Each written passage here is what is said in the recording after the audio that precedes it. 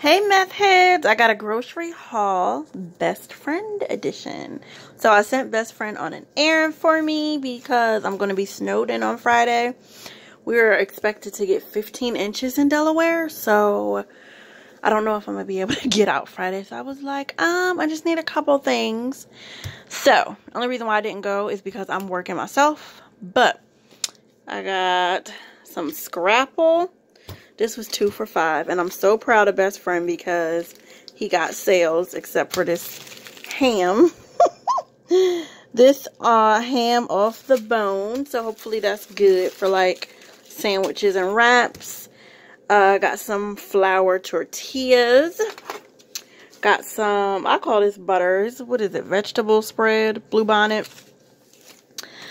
I had a craving for some sushi, so I got that.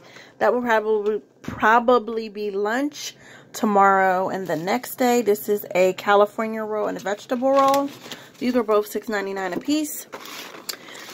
I got me some eggs. I have graduated to the brown eggs, so these are free-range eggs. Apparently I'm supposed to try these because I'm trying to eat better. And these are Nan crisps, garlic and cheese flavor, so hopefully they are good. And then got some bread, old time honey wheat bread, and a big thing of Arizona juice. So that is it. Let me know down below in the comments how much you think everything cost and if it was worth the price for everything. So that is it, guys. Talk to you later. Bye.